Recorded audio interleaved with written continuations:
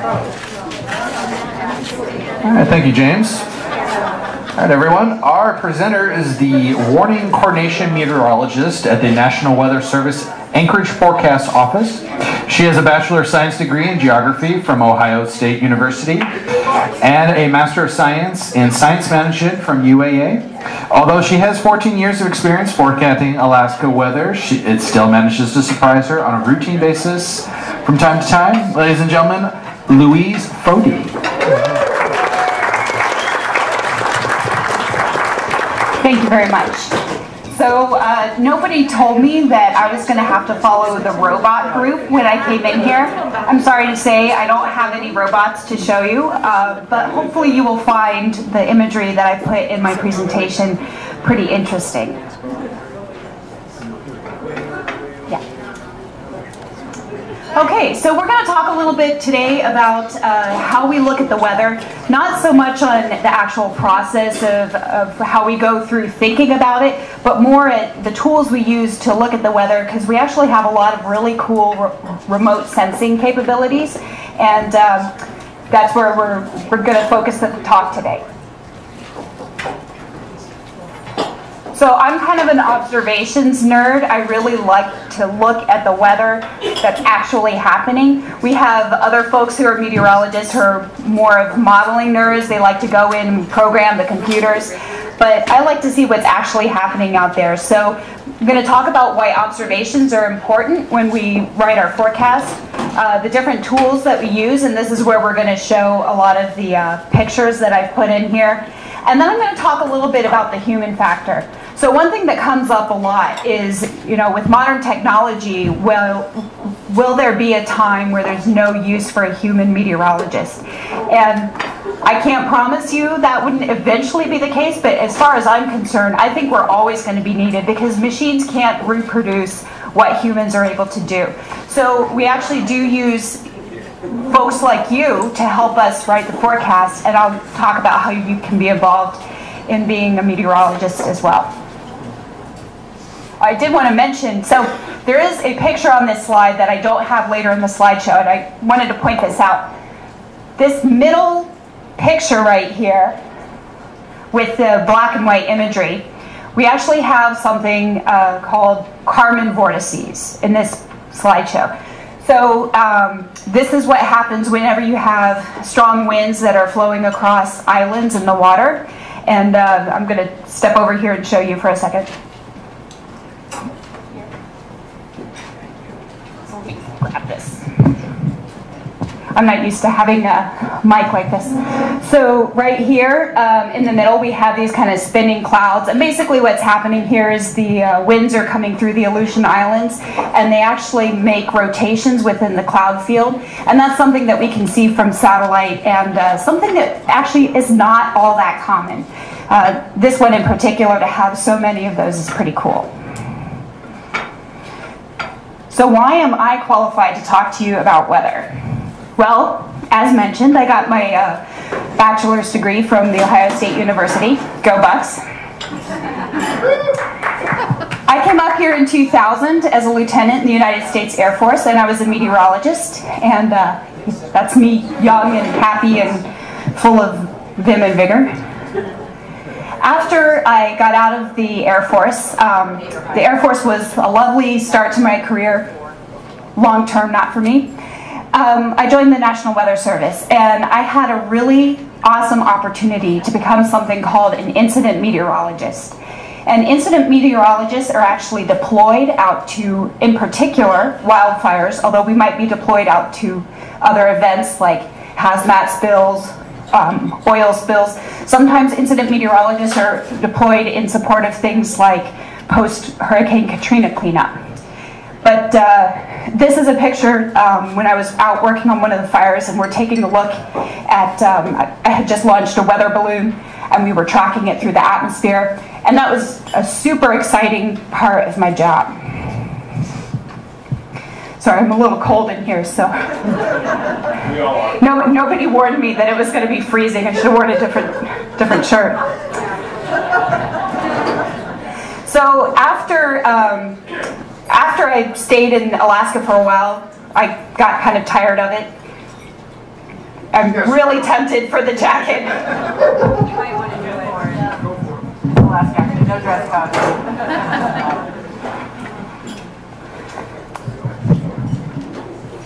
All right, that already feels better. So I decided I wanted to go someplace new, and I actually got an opportunity to go work for the Bureau of Meteorology in Australia, and that was super cool. The weather there is actually what I call upside down and backwards, so not only did I have to learn how to look at everything spinning the opposite direction, but I had to learn that cold air comes from the south, not the north. It was super challenging and a lot of fun.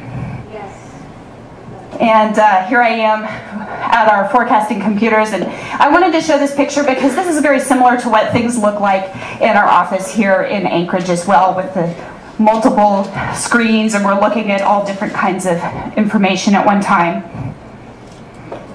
So then I came back to Alaska, and I became a warning coordination meteorologist. And what that means, I do write the forecast from time to time, but I also go out and I help people like emergency managers do planning for when they have severe weather events.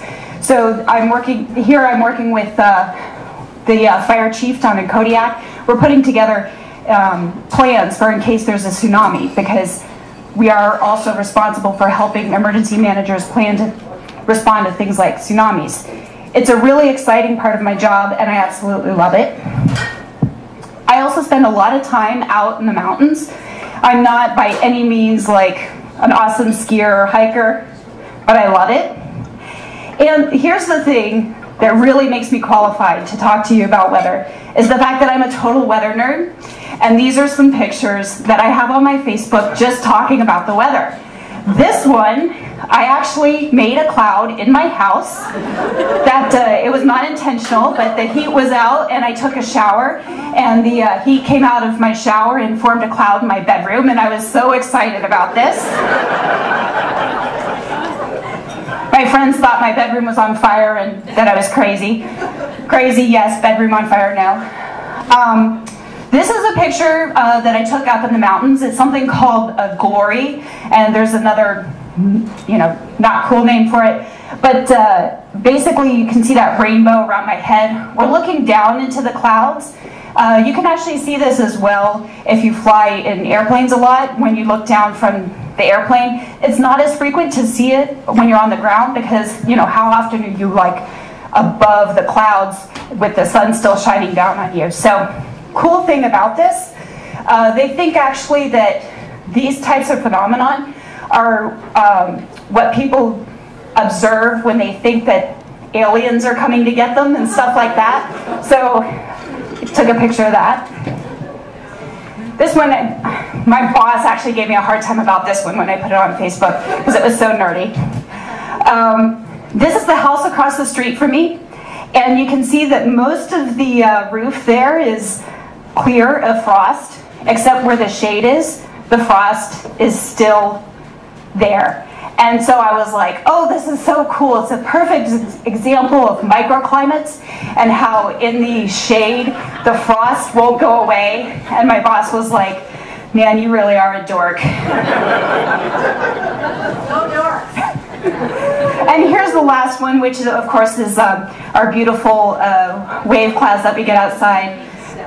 We call these altocumulus standing lenticular, or ACSL for short. One of my personal points of pride in my previous marriage was that by the time we were towards the end of the relationship, my ex-husband was actually calling these ACSL and noticing when they were out in the area, and so I felt like I had made a difference in the world there.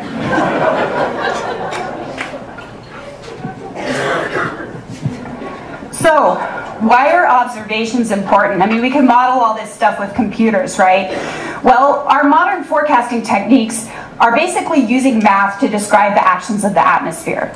The atmosphere is basically a fluid, so in spite of the fact that it's air and not water, as you can see from this image, and I don't know if you guys can tell that it's actually moving, but the air responds in a very similar way to like a bathtub would if you spun it around, for example. So we use a lot of thermodynamics and a lot of fluid dynamics to describe what's going on in the atmosphere. And if you had asked me when I was a kid if I would end up in a career field where we basically had as much math as an engineer, I would have said no way, because I totally hate math. It is not my thing. So the good news is the computers do all the math for me. And we have these really powerful supercomputers that run what we call numerical forecasting models. And they rely on initial conditions to simulate the outcome of the weather. So what are initial conditions? Those are our observations. Those are what we are looking at in the weather right now. So how accurate those observations are and how many of them there are really makes a difference in all these different model solutions. Plus, we use those observations to confirm or contradict what's happening in the different models. So I wanted to show you an example here. We have a lot more than 4 models, but here's the 4 main models that we like to look at. And this black image with the different color lines is our mean sea level pressure. So in other words, we're kind of looking where the low pressure centers are. And if there was one clear answer, we would see all the L's in the same place, and all those lines would be in the same place. But instead what we have here is what we call a spaghetti map, because it basically looks like you took spaghetti and threw it on the wall. And so what that means is that we actually don't really know which solution is correct. So going back to, will meteorologists ever be not needed? I don't think so, and this is why. How do you know which solution is correct? How is a computer going to be able to tell you? It gave you 4 solutions to start with. So we use those observations to look at the answers that the computer models give us and confirm or deny whether they're correct or not. Sometimes it's pretty obvious. You can pick one model and it's like way off in left field, and we always say, oh, that guy's out to lunch. But other times, like this scenario, we have these low pressure centers that are pretty close together, but not far enough apart to make it really different. Now, depending on where those low pressure centers move, can make a huge difference in the weather for wherever they're going. So in this case, up towards the panhandle. So we use observations, again, to support or deny what's going on. So let's start with satellites. I have to admit, when I helped write the quiz, I thought you guys were going to be taking the quiz during the presentation, so I don't know. But there's basically 2 main satellites for weather forecasting that we use, and one is our geostationary orbit, or the GOES satellites, and the other is the polar orbiting satellites. So as you can see, the geostationary satellite sits out here from Earth really far, and basically it is far enough from Earth that as it rotates the Earth, it rotates the exact same speed that the Earth rotates. So what this ends up appearing like is that it's sitting over the same place on the Earth all the time. So we get a continuous image of one part of the Earth. And there's actually a whole bunch of these owned by different countries. And also we have 2 main ones in the United States, and we just launched a new one, in fact, and we're all pretty excited about the new imagery that's going to come from GOES East. The second type of satellite is the polar orbiting satellite. And those go around the top of the Earth. They're much closer to the Earth, so they actually have higher resolution imagery. But because they go around the top of the Earth, they're looking at new things every day. So we can't have a loop of the imagery like we can with the geostationary, but we can see things in more detail, and we can also get different resolution for some of the items that we're looking at, and I have some images to show that too. So the 3 main types of imagery that we use, this was in your quiz, is visible imagery, infrared imagery, and water vapor. Starting with visible imagery, This displays images in the visible light spectrum. So all of our satellite is measuring the electromagnetic spectrum, and the visible one is basically taking a photograph of the Earth. So what this tells us is actually, it does show true color for us. It also tells us the density of the clouds. So where it's really white, the clouds are really dense. This is a really good example of a visible satellite image. So I don't know if you all have been following the volcanic eruption that's going on out in the Aleutians. I think at the moment it's actually quiet again. But there's a volcano underneath the surface of the water just north of Alaska. And in this image you can see there's that brown ash cloud that's coming up out of the white water vapor clouds. So we were actually able to see with satellite that this was erupting. And the black portion there is actually the shadow of the ash cloud as it rises above the water vapor clouds. This is really important because a lot of the volcanoes, we actually don't have ways to monitor them other than using satellite or lightning detection. So a lot of times we won't even know about a volcanic eruption until we see it on satellite. And this is one of them. So moving on to infrared. Infrared satellite imagery is measuring the temperature of features on the Earth. So it uses the infrared spectrum of the electromagnetic spectrum, and we use that to figure out what the cloud heights are. So in other words, by telling how cold a cloud is and then comparing it to the temperature profile of the atmosphere, we can tell how high it is. It also tells us things about surface coverage. Infrared satellites are used for things like detecting fires. They're looking at things like vegetation cover on the Earth, how much moisture is in the soil. So there's a lot of different things that we can use it for. In our case, it tells us a lot about what kinds of clouds and how high they are. When clouds are very cold, usually it means they're developing really quickly. And so that's how we figure out the development of the system. Yes? I was going to ask you if you could tell us how high this cloud is. Actually, no. And the reason for that is we have all these different scales, and so the colors. So normally at my office I'd be able to tell you what this color scale is, but here I can't tell you. So we also, frankly, I cheat. I use the mouse to run over the temperature, and it gives me a readout. Yes? Follow-up question. So is cloud height necessarily directly related to the amount of precipitation that's happening below? No, it's not. That's a good question. So cloud height, there can be a lot of different clouds at different layers of the atmosphere. For example, a cirrus cloud, which is a very high cloud, they will show up as very cold, and so they're therefore very bright. In this case, they probably, some of those blue clouds and the pink clouds are cirrus clouds. Cirrus clouds don't necessarily have a lot of precipitation with them. For example, if they are in kind of a nice weather pattern, you can see the cirrus clouds up in the sky. They look like what you call mare's tails, but there's nothing coming out of them. So we kind of have to use these features together. So if I looked on the infrared and I saw some high clouds that were very cold and they were very bright colored, and then I looked at the visible satellite imagery and I could see right through the clouds, what that would tell me is that the clouds were very cold, but they were very thin.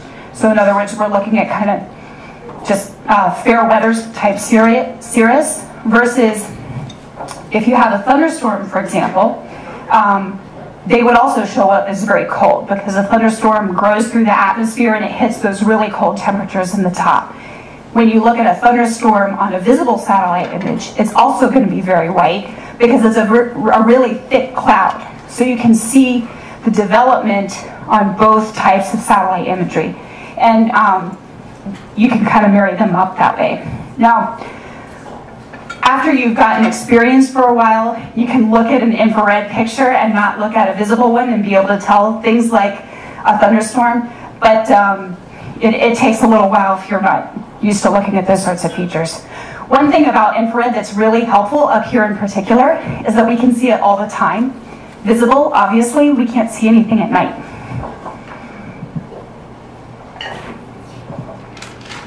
So here's an example that we put together for one of our major systems. I forget which one this was. I think it was one of the record systems that came out of Japan. But it was a really, really strong system. So 929 millibars, that's the central pressure. That's very, very low. It's lower than most hurricanes. And you can see all that red.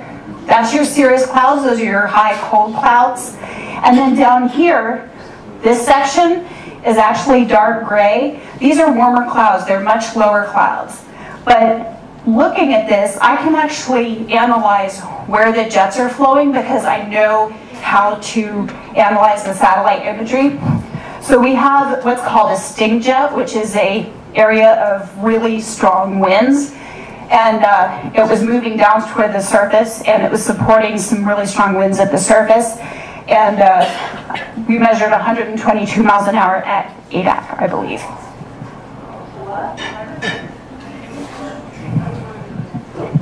So the last kind of satellite imagery that we use all the time is called water vapor. And water vapor measures wavelengths between 6.7 and 7.3 microns. And what that is the it's the area of the electromagnetic spectrum that is absorbed and re-radiated by water vapor. So what this tells us is how much water vapor is in the air. And by knowing that, we can know whether the air is rising or sinking, because rising air has a lot of water vapor in it. Sinking air actually does not. It's drying as it sinks. So that tells us a lot about storm development or high pressure. This also tells us a lot about atmospheric motion. And I just wanted to point out, so we have in this satellite image, the green thing over here on the right is a fully developed weather system. So it's already past its prime. At this point, it's probably starting to weaken. Down here to the left, there's kind of this blob of bluish, whitish clouds. This is actually what we call a baroclinic leaf. And that's a satellite signature that indicates a new storm system is developing. So here we're looking at one storm system that's probably pretty much done, and then another one on its heels that's going to come up, move into the Aleutians, and redevelop, very similar to the one on the right. Yes? So is that indication because of the collision of what appears to be two different temperatures? The hotter and the colder? The blue and red? So actually this is not temperature based, unlike the infrared. What this tells me is that there's a lot more water vapor in this area. This area is dry down here. But again, we have to kind of learn how to analyze these satellite images. There's a jet coming up here. An upper level kind of jet stream is probably, I don't know, I'm trying to think here. I think about it in millibars, which is so not helpful for you guys. But it's the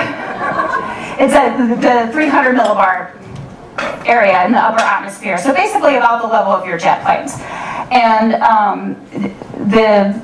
it's a river of air that's bringing up warm, moist air from down south and developing the storm system here. There's actually probably a low pressure system developing right here that's eventually going to look like that.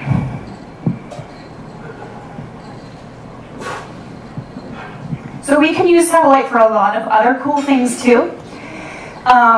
There's been a lot of talk recently about what's called atmospheric rivers.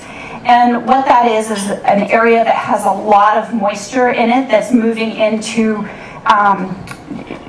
one area or another. So you can see these kind of blue stripes coming up. That would be indicative of what we call an atmospheric river, and it usually has a lot of precipitation in it. This image is something we call total precipitable water. And what that is the satellite actually measures the water that's in the atmosphere, and it does an integral to calculate the total amount of water from the surface all the way to basically outer space. And it tells us how much water is able to come out of the atmosphere. Down here in the tropics, it's really, really moist. Up here towards the poles, it's quite a bit drier. So when you see these blue tongues coming up towards the poles, that means there's a lot more moisture coming up. It's when we have our really high rain events that cause flooding down in Seward, for example. Those are caused by atmospheric rivers.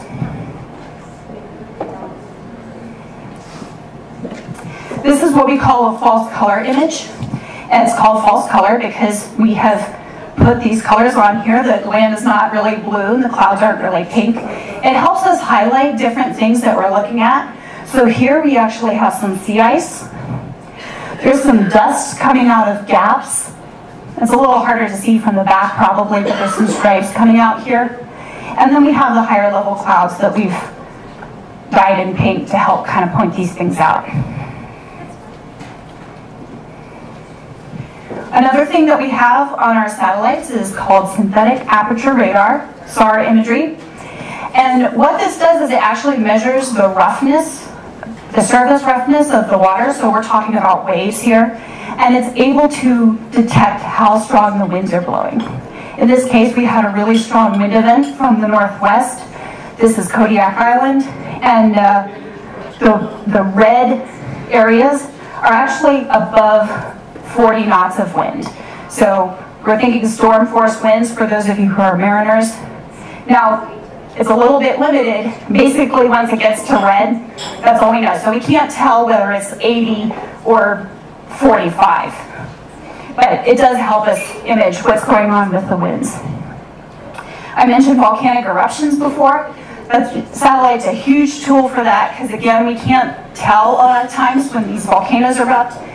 And we can actually track the sulfuric dioxide that comes out of the volcanoes and track that around the world, which is really important because if those clouds are containing ash, it can actually cause planes to crash. So anytime you have a volcanic eruption, we actually have to track these ash clouds until they dissipate so that pilots know not to fly through them. So a couple more things. This one over here on the left is our sea ice analysis group. And we're very lucky in Alaska. We actually have people who focus on analyzing sea ice both in Cook Inlet and up towards the northwest. In this case, we were very close to the Iditarod. And although we don't do a specific Iditarod forecast, of course, we're all very interested in what's going to happen. The Iditarod was about to go from Shaktoolik up here through Quake. And these dark areas are actually open water. So here you can see ice. There's ice over here, and these are what we call polynyas, so areas of open water. And we were watching it very closely because if those moved into where the Iditarod was, obviously this would be a big threat to the dog teams. Fortunately, they were safe. This was from a couple of years ago. And the last thing I wanted to show, this is one of my favorites. I mentioned how we look at different channels in the electromagnetic spectrum. So we look at the visible spectrum, we look at the water vapor, we have infrared. By doing what we call channel subtraction, which is literally what it sounds like, they take the data from one and subtract the data from another, we can actually highlight different areas of clouds in the satellite imagery. In this case, we have some fog. It looks kind of like terrain, because that's basically what it is. The fog is in a low area of terrain and it's going up here in the rivers. So again, another really cool thing that we're able to use. So do you guys actually communicate directly with Iditarod and tell them we have these concerns in these areas? Maybe I'll look at this? No. So the Iditarod is a private agency, and there's a bit of a conflict of interest there, but what we can do is keep an eye on it, and emergency management agencies that are involved with the IDIROD can pass along that information. So it's not that we don't care, it's that we try to find line between public service and not treading on private industry's toes. As I mentioned before, we often have to pair our observation tools. In this case, this is the Funny River fire from 2014. We have the satellite image that shows the smoke, and then we're also able to see it on radar. So in other words, this big plume coming down is from the Funny River fire. And I brought that one up because I wanted to move into talking about radar. So radar actually uses radio waves to detect objects. In our case, it's precipitation, but you can see other things. For example, the fires. We can see volcanic eruptions, which is why our radar is actually in Kenai instead of in Anchorage, because it was put there to be able to detect volcanic eruptions down in the Alaska range. We use Doppler radar to detect storm motion. I'll explain how that works in a second. We have algorithms that help tell us how much it's raining or snowing. We are able to look at wind measurements by telling how the precipitation is moving. And then finally, in recent years, we've developed something new called dual pole radar that I'll talk about in a second too. And it tells us how big and what shape the droplets are. And that's really important for letting us know whether it's rain or snow or ice or what is in those clouds. So how does Doppler radar work? Well, basically when we send out a pulse of energy, like I said, it's a pulse, it's not an individual electron, it's actually a wavelength.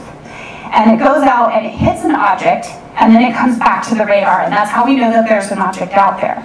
Well, if the object is moving, it actually changes the wavelength of this energy that we send out.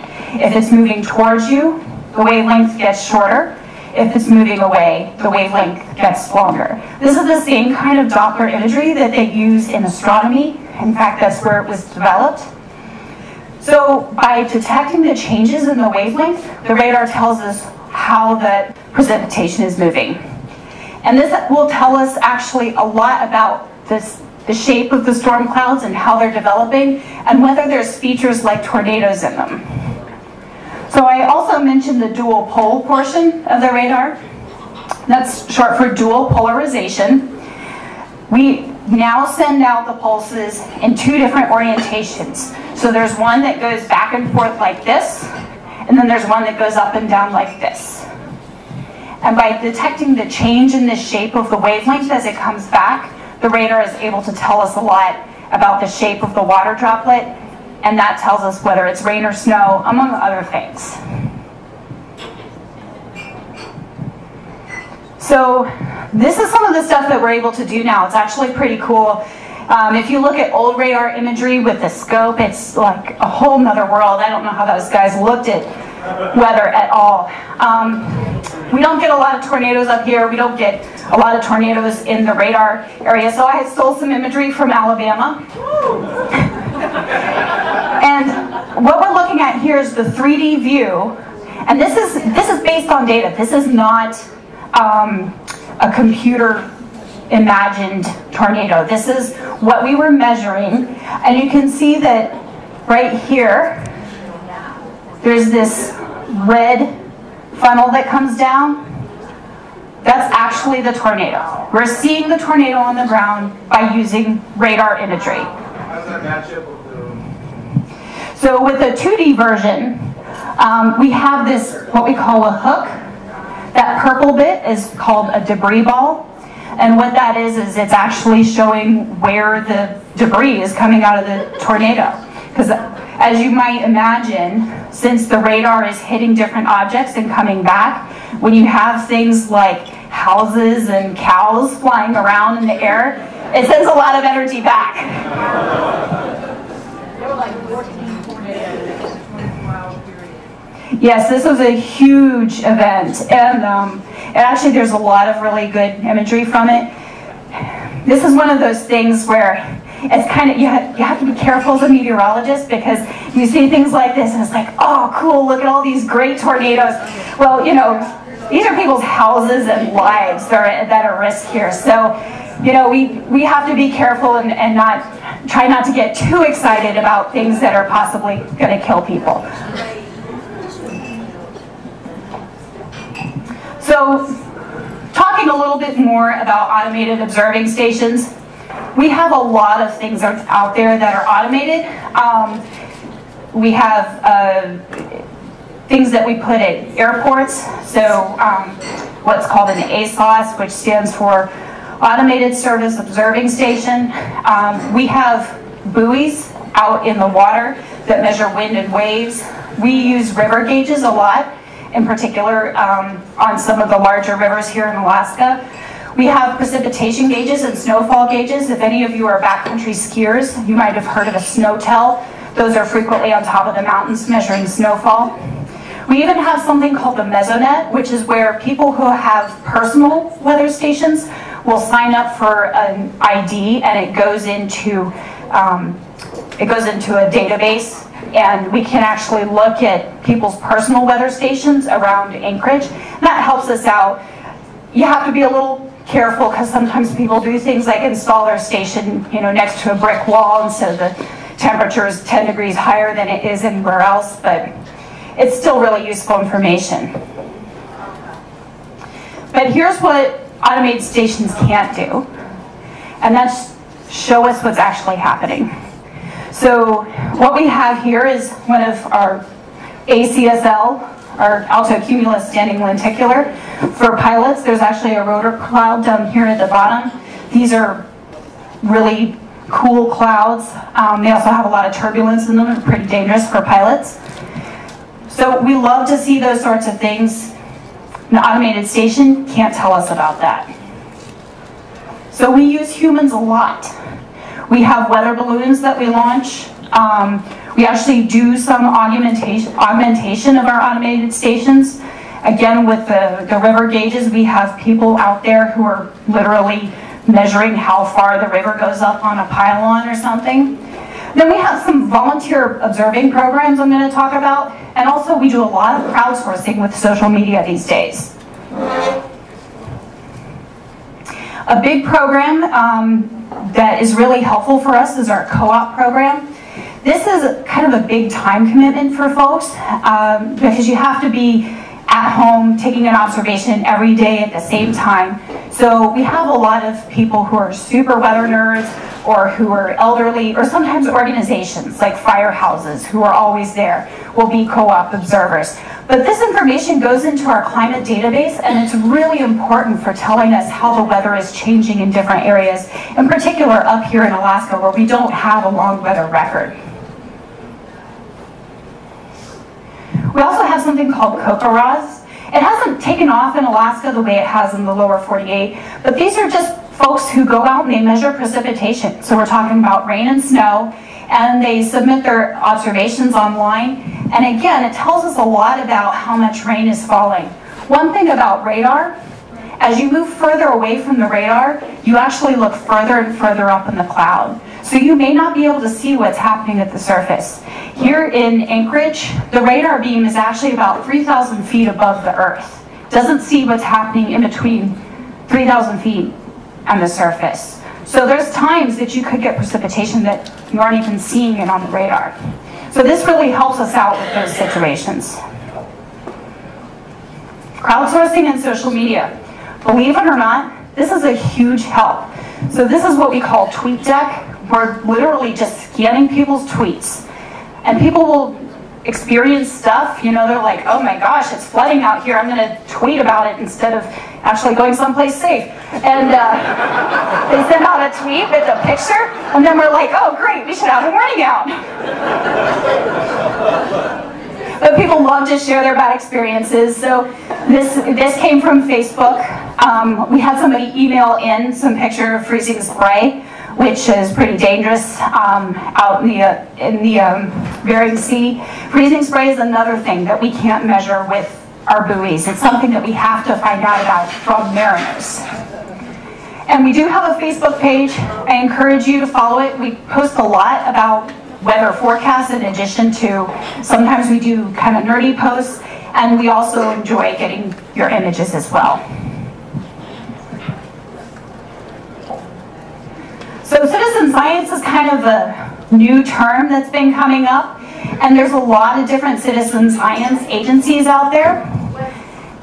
It's an opportunity for the public to be involved in whatever kind of science. So in this case, the LEO network, the Local Environmental Observer Network, are just folks who are noticing things in their area that's different. They might notice new plants growing or fish with a lot of disease or something like that. And they go on there and they share this information, and scientists are able to look at that, look at pictures, and kind of figure out what's going on with the environment.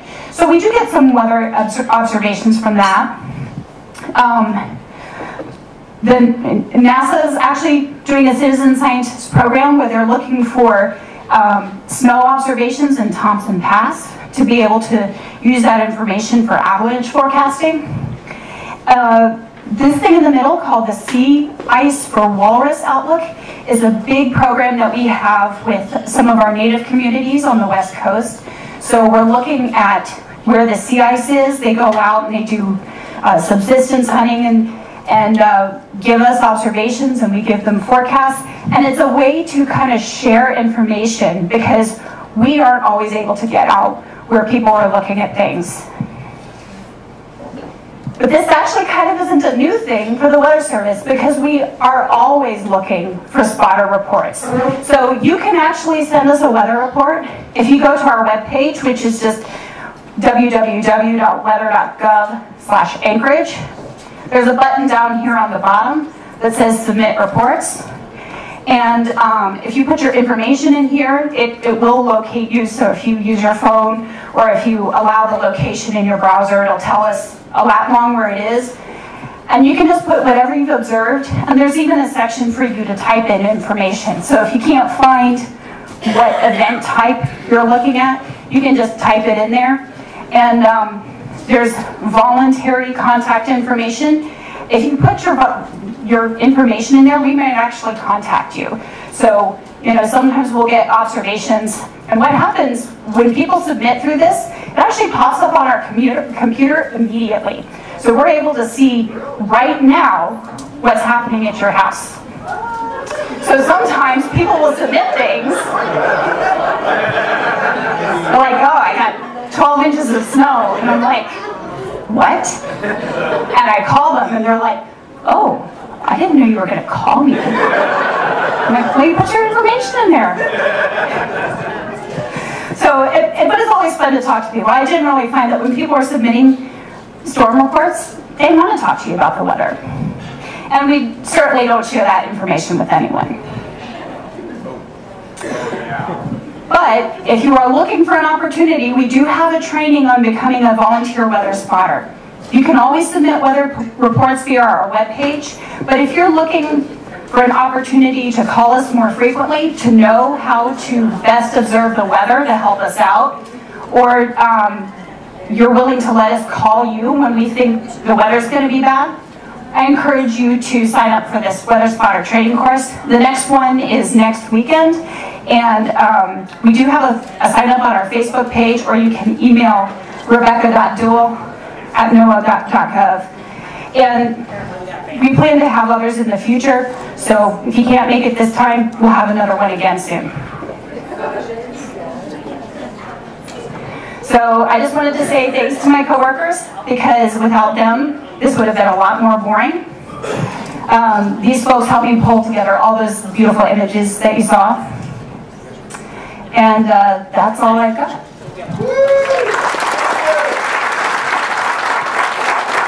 We got time for a little Q&A here before we go over our trivia answers. So if there are any questions, I'd be happy to answer them. Go ahead. Not Australia back in the early 80s, they were actually launching weather rockets. Is that still current technology, or is that like way past? So we don't do much with weather rockets these days. They used to have a launch facility on Kodiak, but that it blew up. A rocket blew up on the pad a couple years ago, and so they haven't restarted that. Most of our stuff is with balloons these days. Rockets are expensive.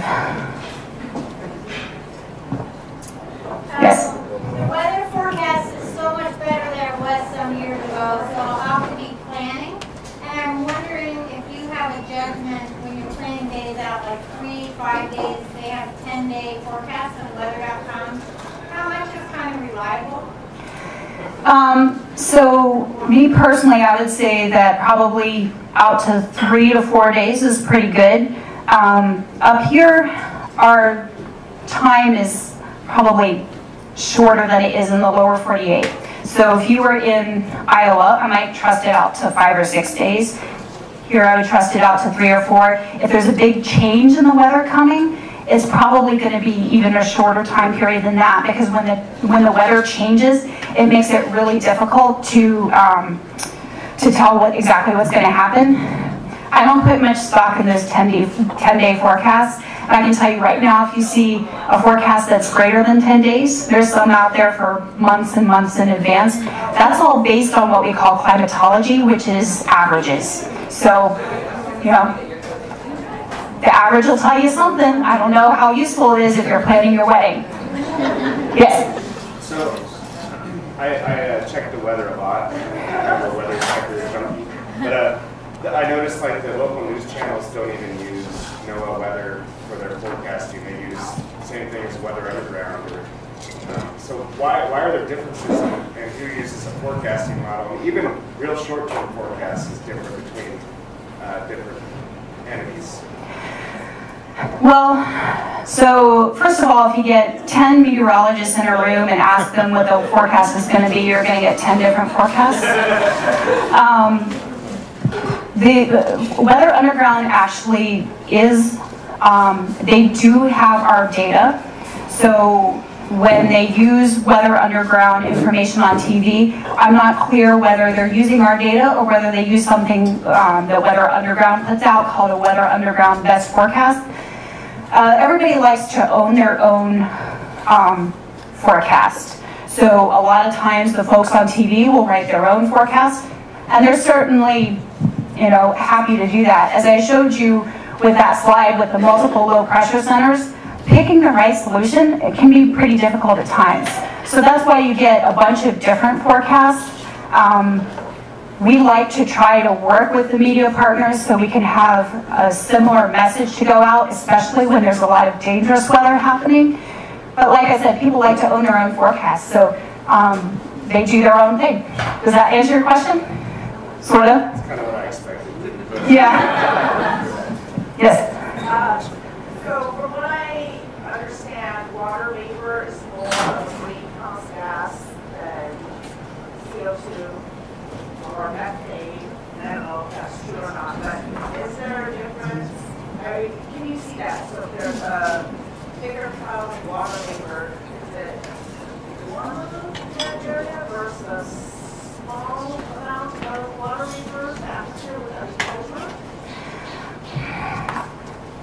No, the temperature on infrared is more a function of where the cloud is in the atmosphere. When you're talking about things like greenhouse gases, water vapor actually absorbs radiation and then re-emits it,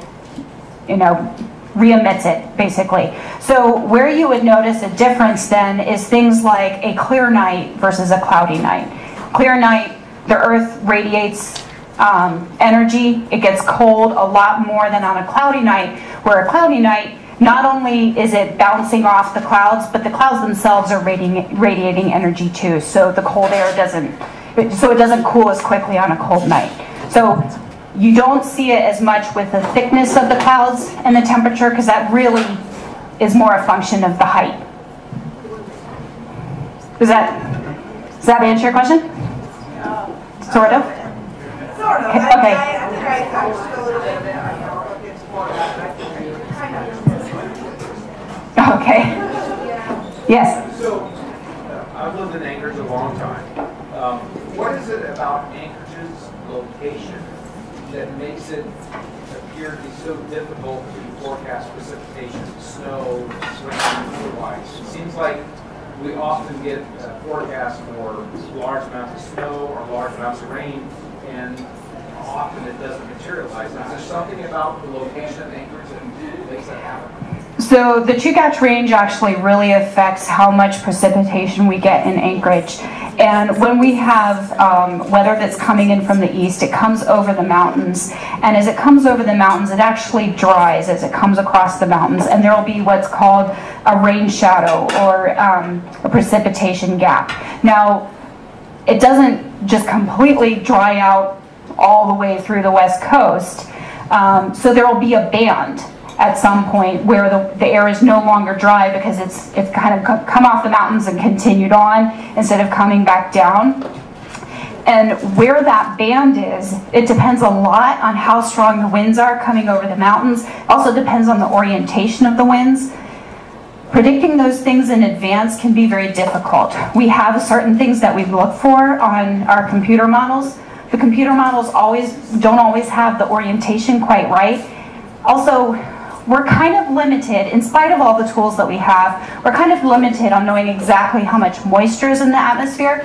So sometimes, even though we think it should be dry in Anchorage, it still manages to come across the mountains anyway. And that's when we can really bust a forecast.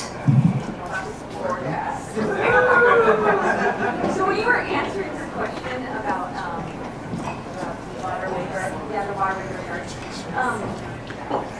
a question came to my head as you were answering that. So on a clear night, I've noticed that it's colder, but if it's cloudier, it's warmer. Yes. So the clouds, so basically at night, the Earth is radiating heat, but we're not getting any heat in, right? Because the sun's not shining. So we have a net loss of radiation. Now, if it's cloudy, the radiation doesn't go further out in the atmosphere, the clouds hold it in. So it'll stay warmer if it's cloudy than if it's clear and cold. Yes. Okay. Last one. Yep. No, we write all the taps. Yeah. There's 17 in our area alone, and so we're responsible for all 17 taps. It's actually a huge job. Okay, thank you. All right, I believe Louise should be here for a few more minutes after our presentation here is over. She can answer any more in-depth questions that you might have. We'd like to present her with our gifts at this time. The first is, of course, our Anchorage Science Pub lager glass. It has the Anchorage Science Pub logo on the front, and of course the molecule for ethyl alcohol on the back. There you go. And of course, the gift from the Taproot, our $25 gift certificate for her as well.